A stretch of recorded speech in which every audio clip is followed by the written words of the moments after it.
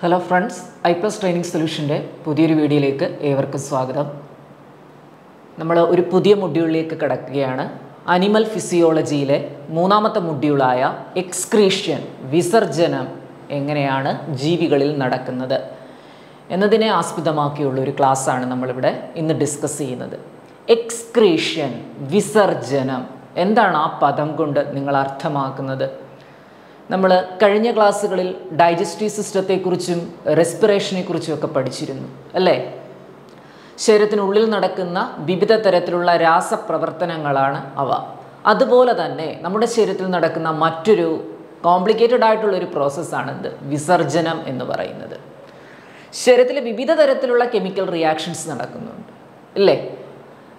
For example carbon dye oxide നമ്മുടെ ഉള്ളിലേക്ക് ചെല്ലുന്നു, അതുപോലെ ഓക്സിജൻ്റെ ട്രാൻസ്പോർട്ട് നടക്കുന്നു. അപ്പം ടിഷ്യൂസിലാണ് കാർബൺ ഡൈ ഓക്സൈഡ് ഉണ്ടാകുന്നത്. ഓക്സിജൻ സ്വീകരിച്ചിട്ട് ടിഷ്യൂസ് കാർബൺ ഡൈ ഓക്സൈഡിനെ ഉണ്ടാക്കുന്നു. അപ്പം നമുക്ക് പറയാം, നമ്മുടെ ശരീരത്തിൽ നിന്ന് പുറന്തള്ളുന്ന അല്ലെങ്കിൽ രാസപ്രക്രിയയുടെ ഫലമായി ഉണ്ടാകുന്ന ഉപോൽപ്പന്നങ്ങൾ കാർബൺ ഡൈ ഓക്സൈഡ്, ജലം, യൂറിയ ഇവയൊക്കെയാണ് എന്ത് വിസർജന വസ്തുക്കളെന്ന് അറിയപ്പെടുന്നത്. അപ്പം ശരീരത്തിൽ ഒരുപാട് തരത്തിലുള്ള രാസപ്രവർത്തനങ്ങൾ നടക്കുന്നുണ്ട്. അതിൻ്റെ പരിണിത ഫലമായി പലതരത്തിലുള്ള റിസൾട്ടുകൾ ഉണ്ടാകുന്നുണ്ട്. ദാറ്റ് മീൻസ് ശരീരത്തിന് ചില ഹാനികരമായ വസ്തുക്കൾ ഉണ്ടാകുന്നുണ്ട്. യൂറിയ, അമോണിയ, ക്രിയാറ്റിൻ ഇവയൊക്കെ ശരീരത്തിന് ഹാനികരമായിട്ടുള്ള വസ്തുക്കളാണ്. ഈ ഹാനികരമായ വസ്തുക്കളെ എന്ത് ചെയ്യണം? ശരീരം പുറത്തേക്ക് കൊണ്ടുപോകേണ്ടത് അത്യാവശ്യമാണ്. അപ്പം അതിന് സഹായിക്കുന്ന ചില അവയവങ്ങളാണ് വിസർജന അവയവങ്ങൾ എന്നറിയപ്പെടുന്നത്. അത് മനുഷ്യനിലും പല ജീവികളിലും എന്ത് ചെയ്തിട്ടുണ്ട്? വ്യത്യാസപ്പെട്ടിരിക്കുന്നു. അപ്പോഴെന്താണ് വിസർജനം?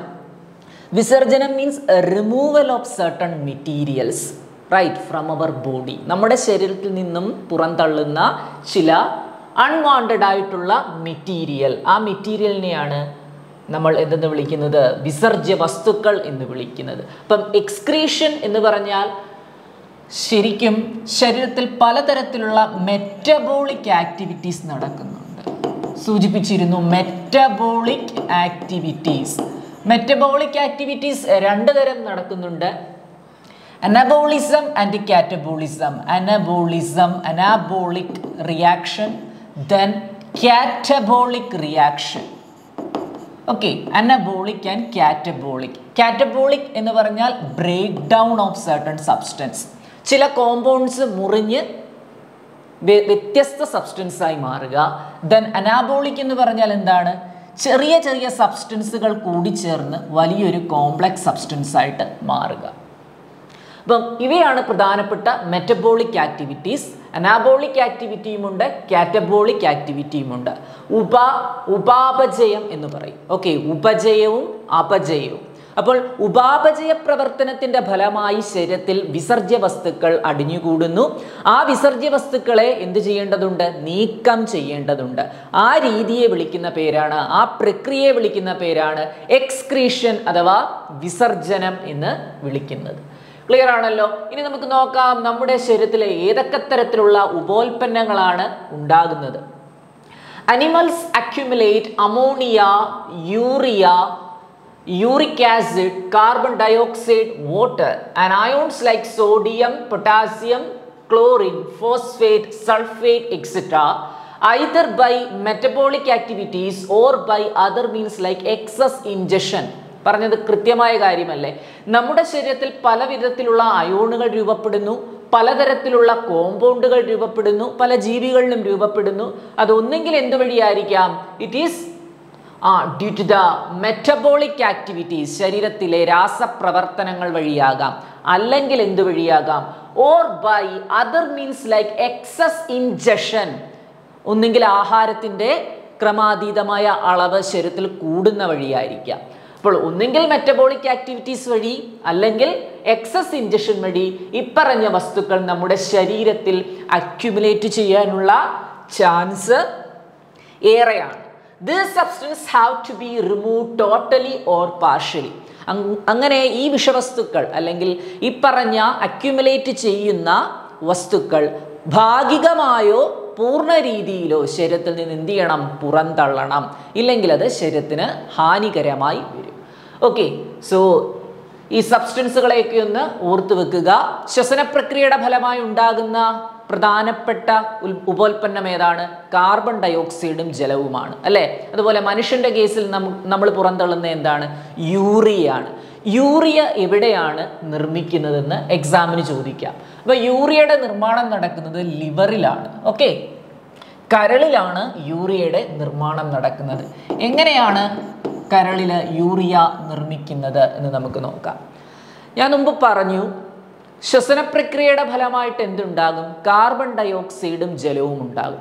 ആ കാർബൺ ഡയോക്സൈഡും ജലവും കൂടിച്ചേർന്ന് എന്തുണ്ടാകുമെന്നറിയാമോ? നൈട്രജൻ അടങ്ങിയ ഒരു കോമ്പൗണ്ട് ഉണ്ടാകും. ആ കോമ്പൗണ്ടിന്റെ പേരാണ് അമോണിയ, NH3. ഓക്കെ, നൈട്രജൻ അടങ്ങിയ ഒരു കോമ്പൗണ്ടാണ് ഉണ്ടാകുന്നത്. അപ്പൊ കരളിൽ അമോണിയ നിർമ്മിക്കുന്നു. ഈ അമോണിയ എന്ന് പറയുന്ന ഹൈലി ടോക്സിക് ആണ്. ഓക്കെ, വളരെ പോയിസണസ് ആയിട്ടുള്ള ഒരു സബ്സ്റ്റൻസ് ആണ്. അപ്പോൾ ഈ അമോണിയ എന്ത് ചെയ്യണം? പുറന്തള്ളണം.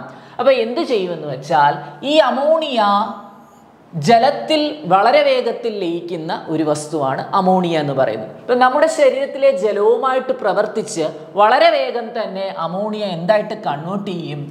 യൂറിയ ആയിട്ട് കൺവേർട്ട് ചെയ്യും.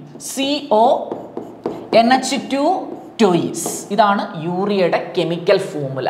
അപ്പൊ ശ്രദ്ധിക്കുക, കാർബൺ ഡയോക്സൈഡും ജലവും കൂടിച്ചേർന്ന് കരളിൽ വെച്ച് അമോണിയ ഉണ്ടാകുന്നു. അതിന് സഹായിക്കുന്ന ചില എൻസൈംസുകളുണ്ട്. ഓക്കെ, അപ്പോൾ ഈ വിസർജ്യ വസ്തു എങ്ങനത്തെ കോമ്പൗണ്ടാണ്? നൈട്രജൻ അടങ്ങിയ കോമ്പൗണ്ടാണ്. ശ്രദ്ധിക്കുക, നൈട്രജൻ അടങ്ങിയ കോമ്പൗണ്ടാണ് അമോണിയ. ഓക്കെ, ഈ അമോണിയ പിന്നീട് എന്തായിട്ട് കൺവേർട്ട് ചെയ്യുന്നു? യൂറിയയായിട്ട് കൺവേർട്ട് ചെയ്യുന്നു. CONH2 ടോയിസ് ആണ് യൂറിയയുടെ സ്ട്രക്ചർ എന്ന് അറിയപ്പെടുന്നത്, കെമിക്കൽ ഫോർമുല. ഓക്കെ, അപ്പം യൂറിയയെ പുറന്തള്ളുവാൻ ആര് സഹായിക്കുന്നു? നമ്മുടെ ശരീരത്തിലെ പ്രധാനപ്പെട്ട ഒരു അവയവമുണ്ട്. ഏതാണ്? കിഡ്നി സഹായിക്കുന്നു അല്ലേ. നമുക്ക് എത്ര ജോഡി കിഡ്നിയാണ് ഉള്ളത്? 2 ജോഡിയാണോ? അല്ല, 1 ജോഡി കിഡ്നി ഉണ്ട് അല്ലേ. So A pair of kidneys that remove this urea. അപ്പൊ യൂറിയയെ പുറന്തള്ളുന്നത് നമ്മുടെ കിഡ്നിയാണ്. എന്താണ് യഥാർത്ഥത്തിൽ കിഡ്നിയുടെ ധർമ്മം? രക്തശുദ്ധീകരണം. രക്തത്തിൽ പല വിധത്തിലുള്ള കോമ്പൗണ്ട്സ് ഉണ്ട് അല്ലേ. ബ്ലഡിനകത്ത് യൂറിയ ഉണ്ട്, ക്രിയാറ്റിൻ ഉണ്ട്, potassium അയോണുകളുണ്ട്, sulphate അയോണുകളുണ്ട്, phosphate അയോണുകളുണ്ട്, then unwanted ആയിട്ടുള്ള പല മെറ്റീരിയൽസും ഉണ്ട്. അപ്പം രക്തം നല്ല രീതിയിൽ ശുദ്ധീകരിച്ചതിന് ശേഷം ബാക്കിയുള്ള അൺവാണ്ടഡ് മെറ്റീരിയൽസിനെ എന്ത് ചെയ്യുന്നു? യൂറിനറി സിസ്റ്റം വഴി പുറന്തള്ളുകയാണ് ചെയ്യുന്നത്. ഇപ്പം കിഡ്നിയുടെ ഫങ്ഷൻ ഫിൽട്രേഷൻ എന്ന് ഓർത്തിരിക്കുക. ഓക്കെ, ബ്ലഡിനെ ഫിൽട്രേറ്റ് ചെയ്യുന്ന അവയവമാണ് കിഡ്നി. ഓക്കെ, അപ്പോൾ മനസ്സിലായല്ലോ എങ്ങനെയാണ് യൂറിയയുടെ ഫോർമേഷൻ എന്ന്. Okay, clear. ഇനി നോക്കുക, ammonia, urea and uric acid are the major forms of nitrogenous waste exerted by animals. അവൻ നമ്മുടെ ജന്തു ജീവജാലങ്ങൾ പുറന്തള്ളുന്ന പ്രധാനപ്പെട്ട കോമ്പൗണ്ടുകൾ, വിസർജ്യ വസ്തുക്കളാണ് ammonia, urea, uric acid. Okay, അപ്പം ഈ കോമ്പൗണ്ട് പുറന്തള്ളുന്നത് വഴി ഇവ ഒരു പ്രത്യേക വിഭാഗത്തിലും ഉൾപ്പെടുന്നുണ്ട്. അമോണിയ പുറന്തള്ളുന്ന ജീവികൾ അമോണോടെല്ലിക് എന്നറിയപ്പെടുന്നു. ഓക്കെ, യൂറിയ പുറന്തള്ളുന്നത് യൂറിയോടെല്ലിക് എന്നറിയപ്പെടുന്നു. യൂറിക് ആസിഡ് പുറന്തള്ളുന്ന ജീവികളെ യുറൈക്കോടെല്ലിക് എന്ന് അറിയപ്പെടുന്നു. ഓക്കെ, നമ്മൾ ചർച്ച ചെയ്യും. നമുക്ക് അമോണിയയെ കുറിച്ച് നോക്കാം. Ammonia is the most toxic form and requires large amount of water for its elimination. ഞാൻ മുൻപ് സൂചിപ്പിച്ചു, നമ്മുടെ ശരീരത്തിൽ ഉണ്ടാകുന്ന അമോണിയ ഹൈലി ടോക്സിക് ആണ്. അപ്പോൾ അതിനെ എന്ത് ചെയ്യണം? യൂറിയ ആയിട്ട് കൺവേർട്ട് ചെയ്യണം. യൂറിയ ആയിട്ട് കൺവേർട്ട് ചെയ്യുക എന്ന് പറയുന്നത് നിസാര കാര്യമല്ല. അമോണിയ വാട്ടർ സോല്യൂബിൾ ആയിട്ടുള്ള ഒരു കോമ്പൗണ്ടാണ്. അതുകൊണ്ട് തന്നെ അമോണിയയ്ക്ക് എന്താണ്? നല്ല രീതിയിലുള്ള ജലം, അമോണിയ ജലവുമായി പ്രവർത്തിച്ചെങ്കിൽ മാത്രമേ ഒരു കോമ്പൗണ്ടായിട്ട് കൺവേർട്ട് ചെയ്യത്തുള്ളൂ. അമോണിയ മാത്രമായിട്ട് പുറന്തള്ളുന്ന ജീവികളുണ്ട്. അപ്പം അമോണിയ പുറന്തള്ളുന്ന ജീവികൾ പ്രധാനമായിട്ടും കാണപ്പെടുന്നത് അക്വാട്ടിക് സിസ്റ്റത്തിലാണ്. അക്വാട്ടിക് സിസ്റ്റം എന്ന് പറയുന്നത് ജലസംവിധാനം. അപ്പം ജലത്തിലുള്ള മത്സ്യങ്ങൾ, ഇൻസെക്ട്സ്, മറ്റുള്ള ഇതര ജന്തുക്കൾ, ഇവയെല്ലാം നമുക്ക് എന്തിൽപ്പെടുത്താം? അമോണോടെല്ലിക് എന്ന് പറയുന്ന വിഭാഗത്തിൽപ്പെടാം. ഓക്കെ, അപ്പോൾ അമോണിയ പുറന്തള്ളുന്ന ജീവികളെ അമോണോടെല്ലിക് എന്ന് അറിയപ്പെടുന്നു.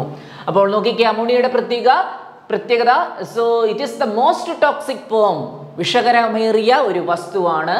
It requires large amount of water. അപ്പോൾ അതിനെ പുറന്തള്ളണമെങ്കിൽ ശരീരത്തിൽ ധാരാളം ജലം ഉണ്ടാവേണ്ടതുണ്ട്. Whereas uric acid being the least toxic can be removed with a minimum loss of water. എന്നാൽ യൂറിക് ആസിഡിനെ സംബന്ധിച്ചിടത്തോളം എന്ത് മതി?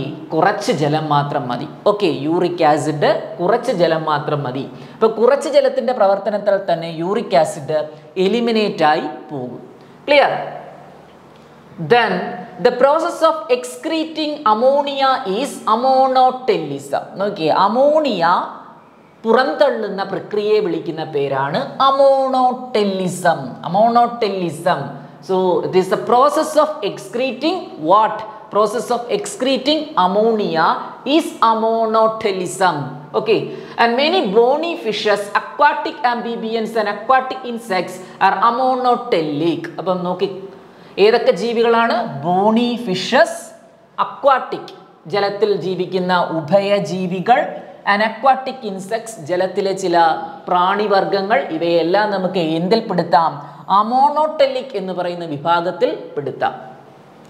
Ammonia, as it is readily soluble, is generally excreted by diffusion across the body surface or through gill surface in fish as ammonium ion.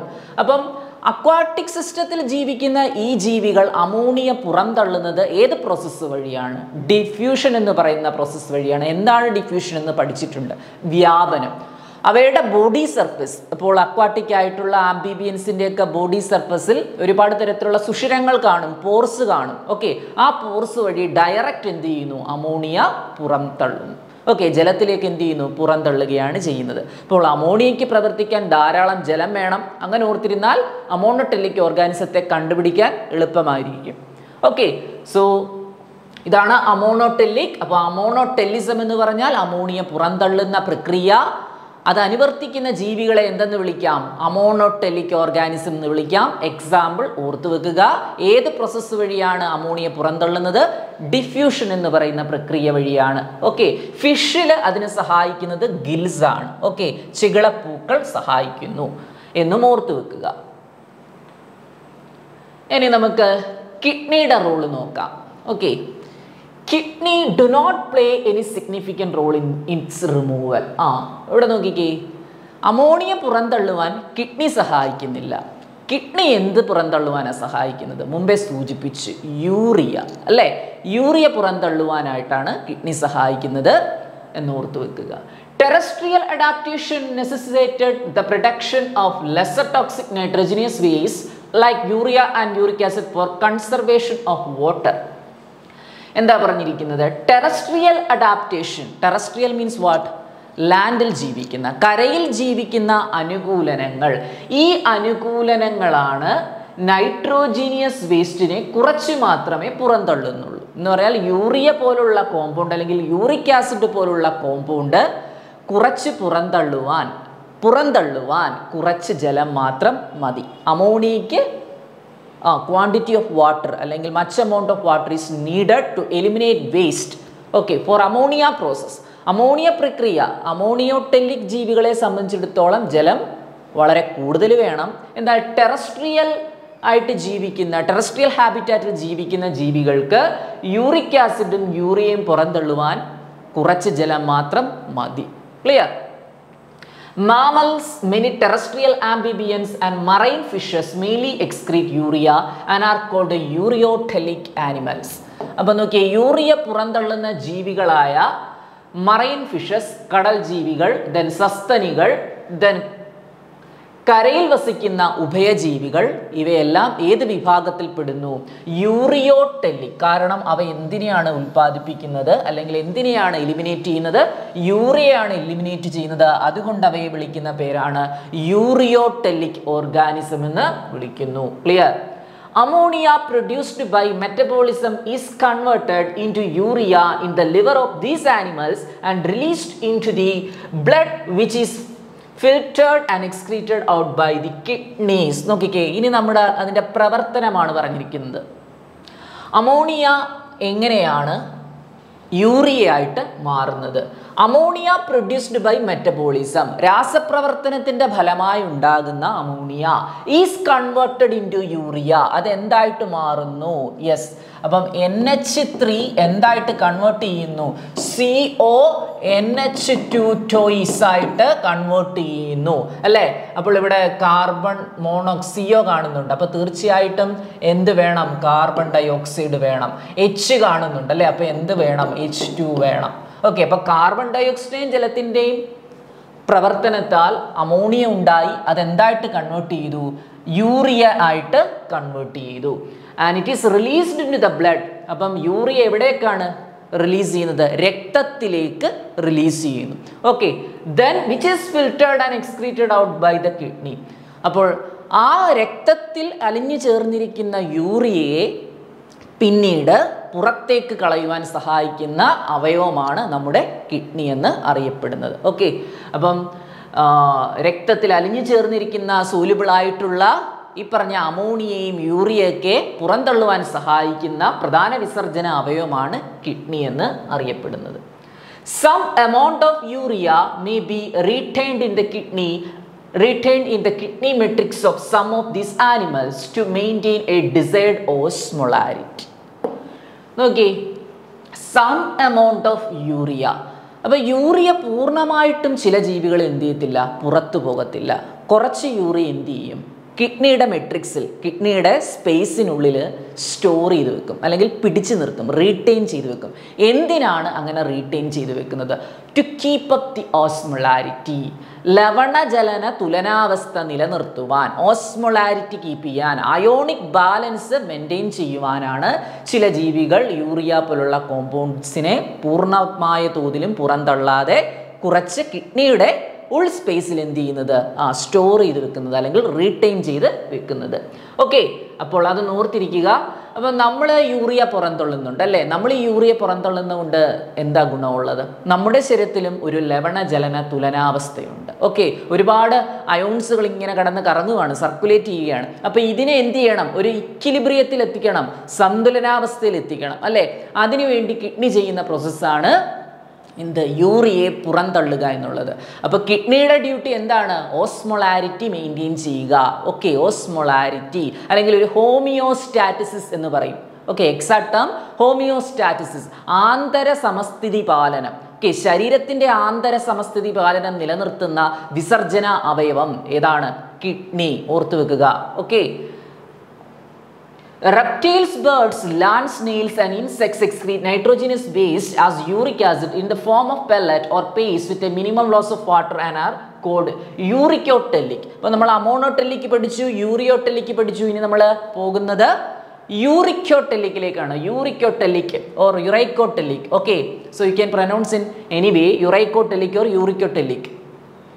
So reptiles, birds, land snails, കരയിൽ ജീവിക്കുന്ന ജീവികൾ ഉണ്ട്, പക്ഷികളുണ്ട്, then ഒച്ചുകൾ, reptiles ഉരകജീവികൾ, insects പ്രാണിവർഗത്തിലെ ജീവികൾ, ഇവയെല്ലാം nitrogen അടങ്ങിയ compound പുറന്തള്ളുന്നുണ്ട്. ആ nitrogen അടങ്ങിയ കോമ്പൗണ്ടിൻ്റെ പേരാണ് യൂറിക് ആസിഡ്.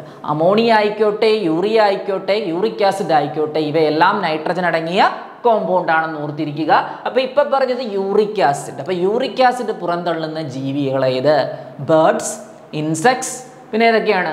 സ്നെയിൽസ്, റെപ്റ്റൈൽസ്, ഇവയൊക്കെയാണ്. അപ്പം ഇവരെങ്ങനെയാണ് യൂറിക് ആസിഡ് പുറന്തള്ളുന്നത്? അവരൊരു പേസ്റ്റ് രൂപത്തിലാണ് എന്ത് ചെയ്യുന്നത്? യൂറിക് ആസിഡിനെ പുറന്തള്ളുന്നത്. നിങ്ങൾ പക്ഷിയുടെയൊക്കെ വിസർജ്യം ശ്രദ്ധിച്ചാൽ അറിയാം, ഒരു എന്താണ്, ഒരു വൈറ്റ് പേസ്റ്റ് രൂപം നമുക്ക് അതിനകത്ത് കാണാൻ സാധിക്കും അല്ലേ? അപ്പോൾ അതെന്താണ്? കറക്റ്റായിട്ട് പറഞ്ഞാൽ യൂറിക് ആസിഡ് ആണ്.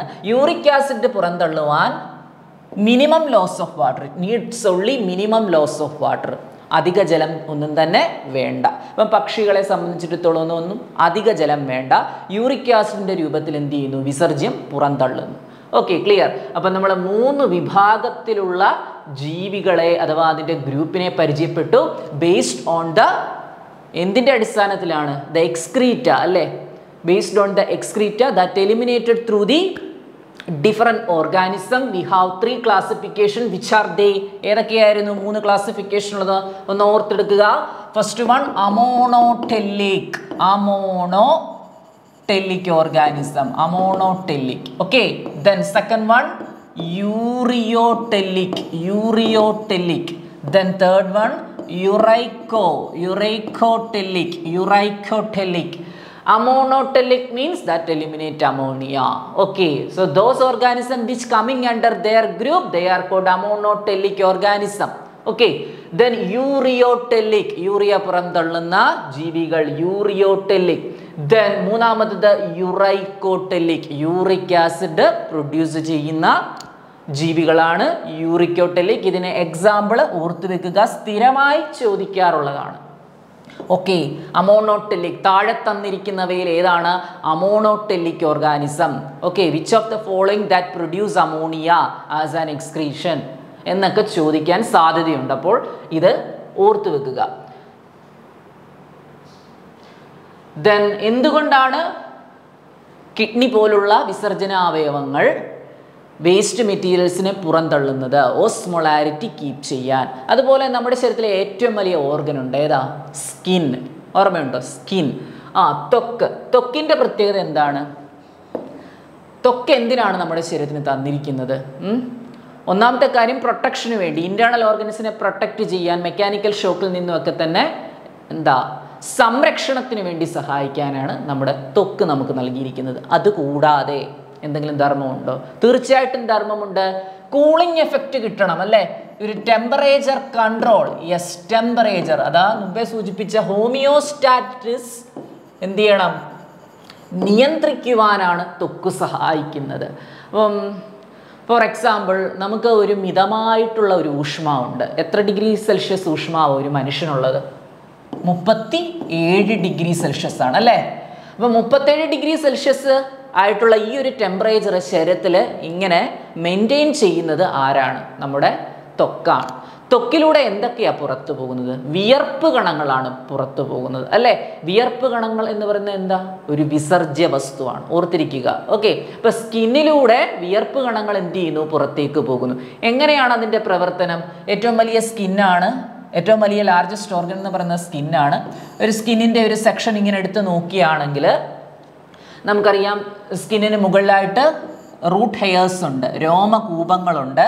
അതുകൂടാതെ ഈ സ്കിന്നിന് താഴെ അഡിപ്പോസ് ടിഷ്യൂ ഉണ്ട്. ഓക്കെ, ഫാറ്റ് സ്റ്റോർ ചെയ്ത് വെച്ചിരിക്കുന്ന ടിഷ്യൂവിനെ വിളിക്കുന്ന പേരാണ് അഡിപ്പോസ് ടിഷ്യൂ. ഓക്കെ, ഇങ്ങനെ പെട്ടെന്ന് പറഞ്ഞു പോകുന്ന കാര്യങ്ങളൊക്കെ ഒന്ന് നോട്ട് ചെയ്ത് വെക്കുക. അപ്പോൾ ഈ റൂട്ട് ഹെയർസ് പറഞ്ഞല്ലോ, അപ്പോൾ ഈ റൂട്ട് ഹെയർസിന് താഴെയായിട്ട് അഡിപ്പോസ് ടിഷ്യൂ ഉണ്ട്. അതുകൂടാതെ തന്നെ ധാരാളം ബ്ലഡ് ക്യാപ്പിലറീസ് ഉണ്ട്, രക്തലോമികകളുണ്ട്. ഓക്കെ, രക്തലോമികകളുണ്ട്. അതുകൂടാതെ മറ്റൊരു ഗ്ലാൻഡ് കൂടെ കാണപ്പെടുന്നു രക്തലോമികൾക്ക് സമീപം. അതിനെ വിളിക്കുന്ന പേരാണ് സെബേഷ്യസ് ഗ്ലാൻഡ്. എന്താ വിളിക്കുന്നത്? സെബേഷ്യസ് ഗ്ലാൻഡ് അഥവാ സ്വേദഗ്രന്ഥികൾ എന്ന് വിളിക്കുന്നു. ഓക്കെ, സ്വേദഗ്രന്ഥികൾ. സേബം ഉൽപ്പാദിപ്പിക്കുന്ന ഗ്രന്ഥികളാണ് സെബേഷ്യസ് ഗ്ലാൻഡ്.